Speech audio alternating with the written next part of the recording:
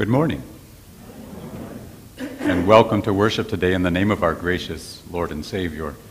Welcome also to those who are watching this service and worshiping with us online. May God bless this time that we spend together today, gathered around His Word. We begin with the opening song, Holy is the Lord.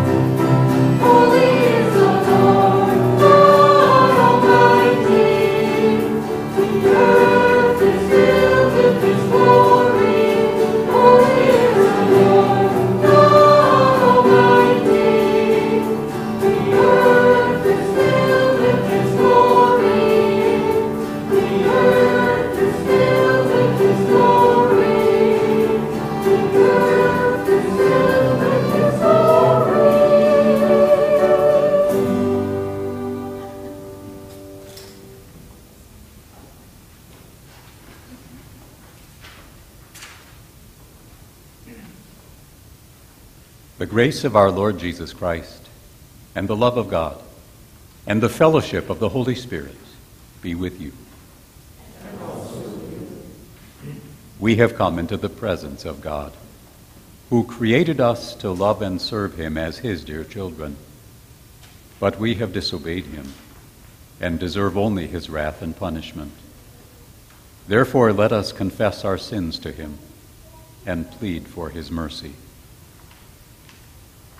Merciful Father in heaven, I am altogether sinful from birth. In countless ways I have sinned against you, and do not deserve to be called your child. But trusting in Jesus, my Savior, I pray, have mercy on me, according to your unfailing love. Cleanse me from my sin, and take away my guilt. God, our Heavenly Father, has forgiven all your sins. By the perfect life and innocent death of our Lord Jesus Christ, He has removed your guilt forever.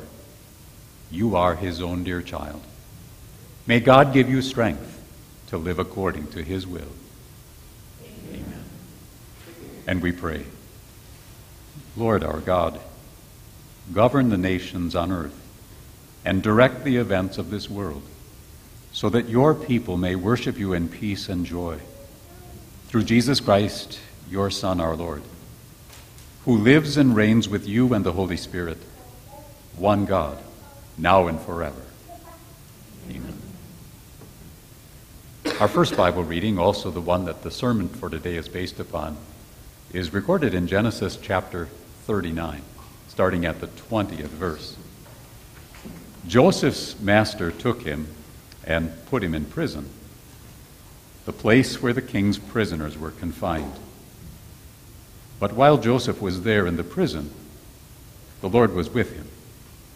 He showed him kindness and granted him favor in the eyes of the prison warden. So the warden put Joseph in charge of all those held in the prison, and he was made responsible for all that was done there. The warden paid no attention to anything under Joseph's care, because the Lord was with Joseph and gave him success in whatever he did.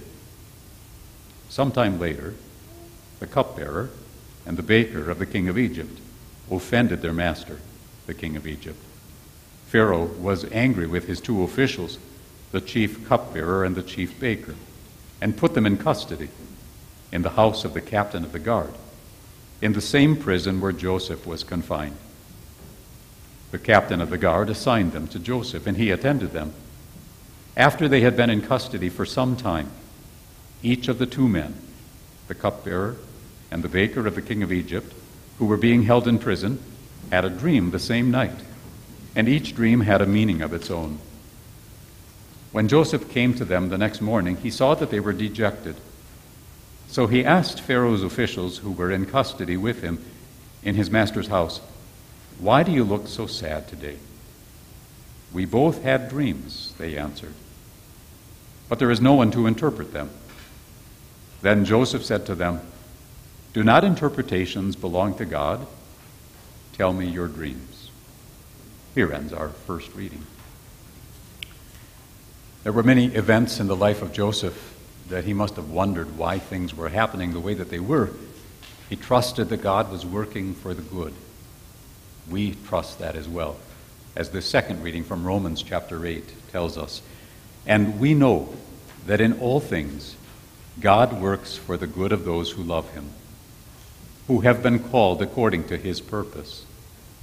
For those God foreknew, he also predestined to be conformed to the image of his Son, that he might be the firstborn among many brothers and sisters. And those he predestined, he also called. Those he called, he also justified. Those he justified, he also glorified. What then shall we say in response to these things? If God is for us, who can be against us? He who did not spare his own Son, but gave him up for us all, how will he not also, along with him, graciously give us all things? Here ends our second reading. And we continue with the song, Our God.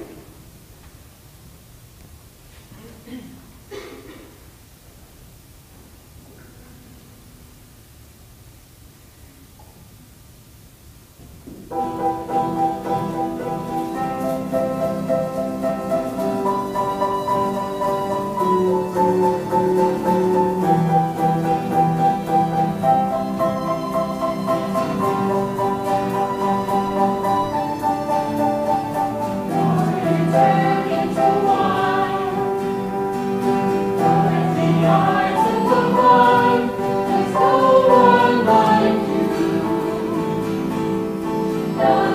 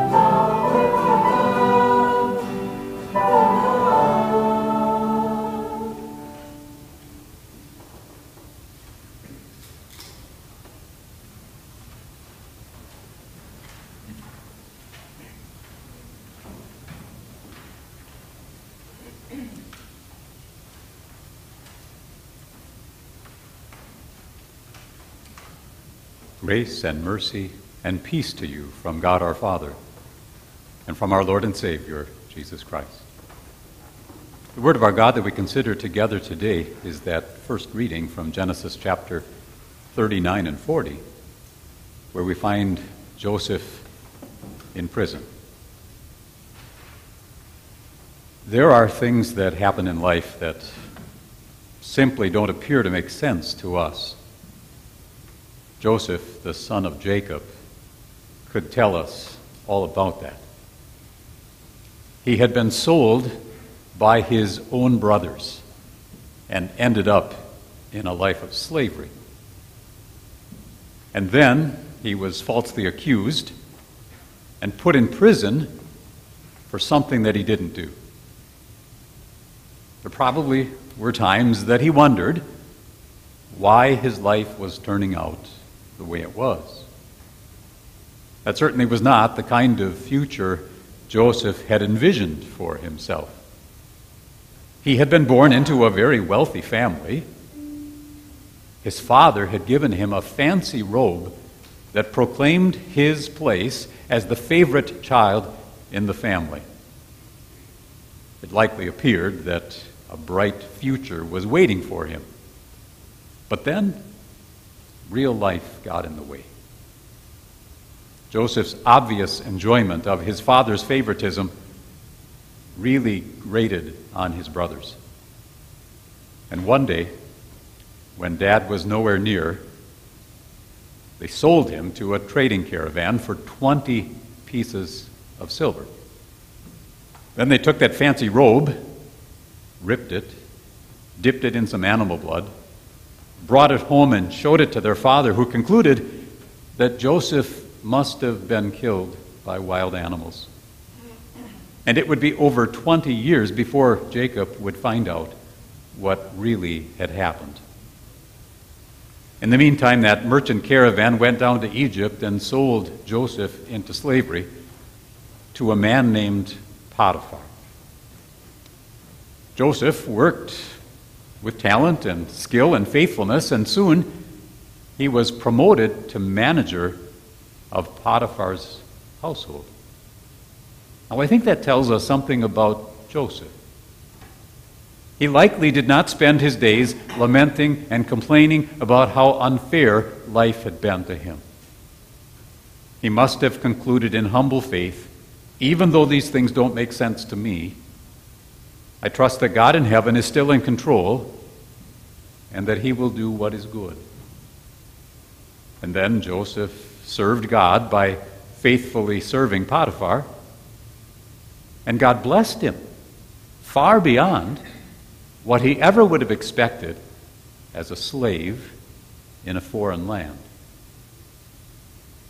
Satan would not allow Joseph to enjoy that success, but came after him with some strong temptations. Potiphar's wife made some sexual advances towards Joseph. He resisted, but she kept on persisting. And think how Satan must have tempted him at that time, like, Joseph, if you just do what she wants, maybe she will help get you freedom from your slavery. Or perhaps, Joseph, why worry about God's will if God has allowed all these troubles to come into your life? But Joseph responded, my master has withheld nothing from me except you, because you are his wife. How then could I do such a wicked thing and sin against God?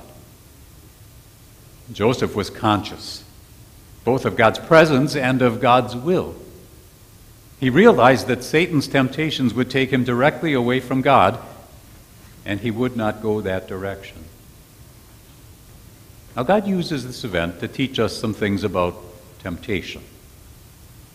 First of all, sin is never a way to happiness. Sin will never bring freedom to somebody who feels trapped in life. Sin is always a failure to meet the goal that God sets for our lives, the goal of holiness and perfection. Every sin fails to glorify God. every sin fails to serve the good of others. Sometimes people try to justify a sin and say, we're not hurting anyone. But sin always hurts. Hurts the one who is doing the sin and often hurts others too. And most seriously, every sin is one that, as Joseph said, is against God. And that is something that we must remember about sin. If I'm tempted to be lazy or selfish, then I really need to ask that question that Joseph asked: how can I do this wicked thing, and sin against God? Or if I find that I have plenty of time to watch TV, but somehow there doesn't ever seem to be time to pray to God or to read His Word, then I need to ask, how can I do this and sin against God?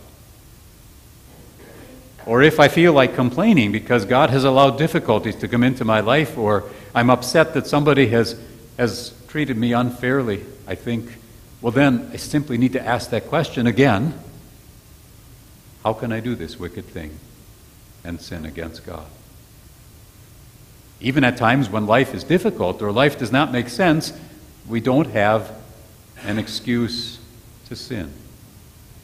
Because God is merciful even then, and always working for the good of His people. But it probably didn't look that way to Joseph. He did the right thing by refusing to sin with Potiphar's wife, and then his life took an even more difficult turn. She retaliated, falsely accused him, and then Potiphar put Joseph in prison. He suffered for doing the right thing. Why would God allow that? Think how Satan must have taunted him. Joseph, why don't you give up on God? Following His will sure didn't help you at this time. But Joseph knew differently. He believed differently. God was with him in that prison cell. God was showing His mercy every day. And the prison warden took favorable notice of Joseph and entrusted him with responsibilities and tasks. And Joseph served God by faithfully serving the prison warden. And once again, God blessed Joseph far beyond what he ever would have expected as a prisoner in a foreign land. And then this turned out to be not just any prison. It was the one where the prisoners of Pharaoh, the king of Egypt, would be kept. One day, Pharaoh's cupbearer and baker were put into that prison. And they each had a dream that troubled them. God gave Joseph the ability to decipher the meaning of their dreams. He told the cupbearer, "Your dream means that Pharaoh is going to restore your job." He told the baker, "Your dream means that Pharaoh is going to put you to death." Those things happened just as Joseph had said. And as the cupbearer was leaving the prison, Joseph asked him to please remember him, to put in the good word for him, to hopefully get him out of prison. But the cupbearer forgot all about him. And Joseph spent another 2 years confined for a crime that he had not done. Do you wonder what it was that kept Joseph going in those times in his life when things just didn't seem to make sense? It was God's mercy, God's undeserved love, God's unfailing kindness. Joseph knew that he was a sinner. He could look back and he knew that if he had treated his brothers with kindness and respect, they would not have sold him into slavery. And he knew that as a sinful human being, he deserved much worse than slavery and imprisonment. He deserved God's eternal justice and punishment for his sins. He knew he needed mercy. He knew he needed the promised Savior. And he was thankful for God's mercy. He trusted that God, who promised to rescue him from death and hell, would not forsake him. He trusted that God was merciful even when his life didn't make sense. These events in Joseph's life certainly are fascinating. They make interesting reading. But really, this is the account of God's mercy at work. Consider how God was using Joseph in his plan to bless his people and to send the world a Savior. In all of these events that made no sense to Joseph, at least at the time that they were happening, God was at work to make sure that Joseph was in the right place at the right time to serve God's purpose. God was using Joseph to keep his own family alive during a time of famine that was coming. And by keeping Joseph's family alive, God was keeping the family of the coming Savior alive. If Joseph's brothers had not sold him into slavery, he would not have been in Egypt where God wanted him to be. If Joseph had sinned with Potiphar's wife, he would not have ended up in that prison where he could interpret those dreams. And if the cupbearer had secured Joseph's early release, then he would not have been there 2 years later to interpret dreams for Pharaoh, to tell him it was time to start storing up food for 7 years of famine that were coming. God knew exactly what he was doing in each of these events that at the time made no sense to Joseph. God promises that he is merciful to us too, even in those times in our lives that don't make sense to us. We know that life can often appear random and senseless. An accident or an illness can bring pain or great loss or emptiness to our lives. Perhaps someone's mean-spirited lies make your life unfairly difficult. A loved one dies too soon. A pandemic makes life different than it's been before. And very likely each of you would not have to think too hard to come up with other experiences in your life that don't appear to make sense. Often things that we feel would be good for us are beyond our reach or are taken away from us, and we don't know why. But we trust that God knows why. Because God knows all, and God controls all, and it all makes sense to him. And through all of those times, God is being merciful. It made no sense that God's sinless Son should be rejected and ridiculed, betrayed for 30 pieces of silver, and nailed to a cross to die. God was working through that in mercy to accomplish good for us, the forgiveness of our sins. God was giving up his own Son so that you might be his own. God chose you in eternity to be his child and brought you to faith in Christ. And he has a glorious eternity planned for you. And he promises that he will provide what you need today and each day. And he will allow only what is necessary and good for you to be kept as his own child, now and forever. Remember that when life doesn't seem to make sense. Remember God's mercy so that you may stay faithful in times of temptation. Remember God's unfailing love that you may be strengthened in sure hope. And when you find yourself someplace in life that you would rather not be, remember that your God knows where you are and where you need to end up. Since he has given his own Son for you, he will work to accomplish good for you and through you.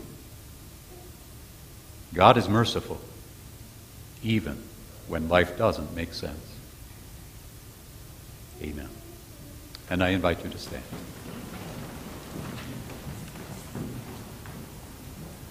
And the peace of God that passes all understanding shall keep your hearts and minds in Christ Jesus. Amen. And you may be seated as we declare our Christian faith today. We use the words of the Apostles' Creed. I believe in God the Father Almighty, maker of heaven and earth. I believe in Jesus Christ, his only Son, our Lord, who was conceived by the Holy Spirit, born of the Virgin Mary, suffered under Pontius Pilate, was crucified, died, and was buried. He descended into hell. The third day he rose again from the dead. He ascended into heaven and is seated at the right hand of God the Father Almighty. From there he will come to judge the living and the dead. I believe in the Holy Spirit, the holy Christian Church, the communion of saints, the forgiveness of sins, the resurrection of the body, and the life everlasting. Amen.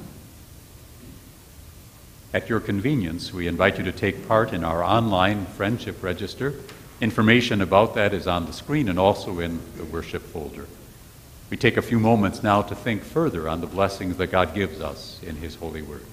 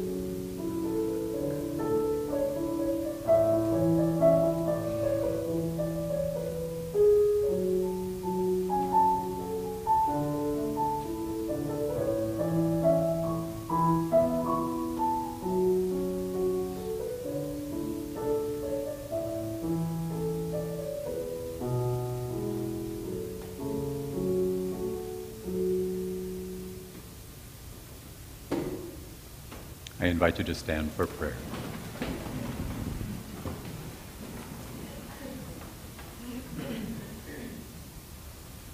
Lord our God, you are wise and powerful, good and gracious. Your mercies are new every morning. Each day you open your hand and provide for the needs of your children on earth. Strengthen your church, your believers in all the world. Let your comforting message of salvation in Christ be proclaimed to troubled souls everywhere. We bring you our requests for the various structures of our society. Bless our national, state, and local governments. Grant prosperity to our businesses and industries. Bless the schools of our land. Give success to every effort that helps students read, think, and communicate in ways that promote an informed citizenry Strengthen the families of our country. Give fathers and mothers a renewed commitment to be godly parents. Give children and young people the wisdom to regard their parents as your representatives. Lead us to love one another as you have loved us. Lord, we ask your mercy upon our land at this time of unrest and increasing cases of illness. Grant wisdom to our leaders. Preserve peace and order so that we may dwell in safety and so that your word may be freely proclaimed. Grant healing to those who are sick. Strengthen those who are discouraged. Preserve the faith of your people, all for your mercy's sake. Heavenly Father, we also pray for Diane Block, who had surgery this past week. We ask that you will be with her at this time and bless her with healing and renewed strength according to your will. We pray these things in the name of your Son, as we also pray as he has taught us. Our Father, who art in heaven, hallowed be thy name. Thy kingdom come, thy will be done, on earth as it is in heaven. Give us this day our daily bread, and forgive us our trespasses, as we forgive those who trespass against us. And lead us not into temptation, but deliver us from evil. For thine is the kingdom, and the power, and the glory, forever and ever. Amen. And you may be seated for our final song.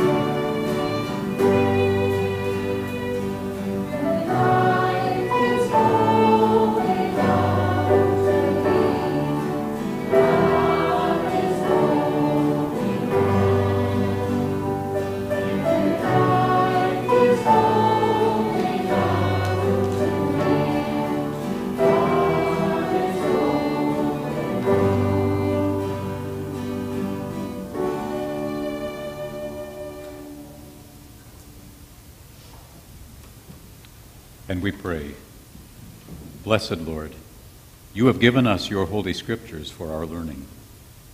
May we so hear them, read, learn, and take them to heart, that being strengthened and comforted by your holy word, we may cling to the blessed hope of everlasting life, through Jesus Christ our Lord, who lives and reigns with you and the Holy Spirit, one God, now and forever. Amen. Brothers and sisters, go in peace. Live in harmony with one another. Serve the Lord with gladness. The Lord bless you and keep you. The Lord make his face shine on you and be gracious to you.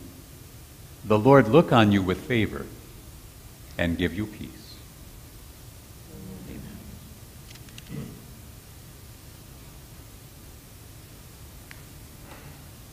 Good morning once again to all of you. And a special welcome to guests who have worshiped with us today. We're thankful to have you here with us and certainly do invite you to worship with us again. Invite you to take the bulletin home with you. You'll have the announcements for the week as well as the scripture readings for the week. And in just a moment, we'll be watching this month's Wells Connection video. And when that is finished, you're invited to take a few moments to greet those who are seated around you.